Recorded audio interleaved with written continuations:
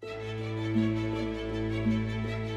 of the things I love about Texas is that Texans refuse to compromise on the things that they think are important. Texans think that it's important to have a vibrant economy, and they also feel passionately about having a clean environment and beautiful natural resources. At the Toxicology Division and at the TCEQ, we consider it an honor and a privilege to help Texans have their vibrant economy and to maintain these beautiful natural resources that we have. Texas is the leading electricity producer in the United States. Half of the electricity in Texas is used by the industrial sector, including refineries and petrochemical industry.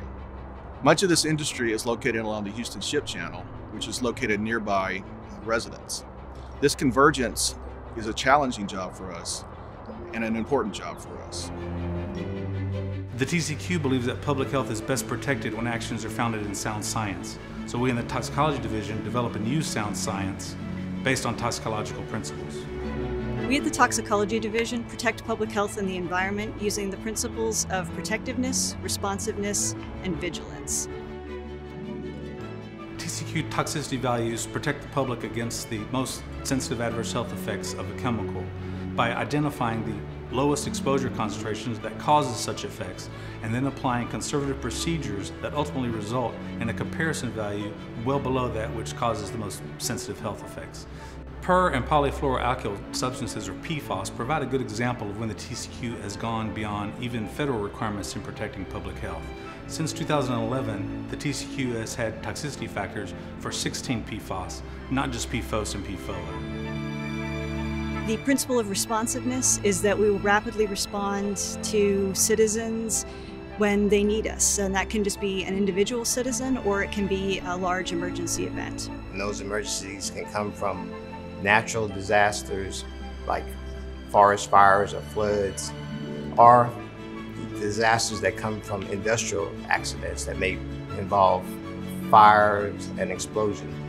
Our responsiveness was demonstrated in 2016 when one of our coastal cities' water source was accidentally contaminated with a chemical that had little toxicological data.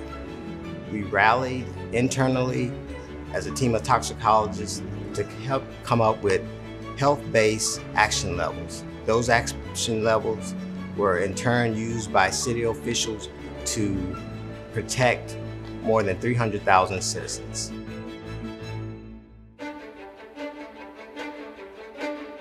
The principle of vigilance means that we keep a close eye on environmental monitoring data to make sure that chemical concentrations are below concentrations of concern. TCEQ has one of the largest ambient air monitoring networks in the nation, and we're continually monitoring things such as air toxics. Monitors like the one behind me monitor for air toxics 24 hours a day, 7 days a week, all throughout the year. There are 92 locations throughout the state that have monitors like this, and there are even more that monitor for other compounds that are federally regulated. TCEQ uses a program called the Air Pollutant Watch List in order to keep an eye on areas of concern with ambient air data that show us that levels are higher than we would like them to be. We at the Toxicology Division stay up to date with the best available science of toxicology and applied risk assessment.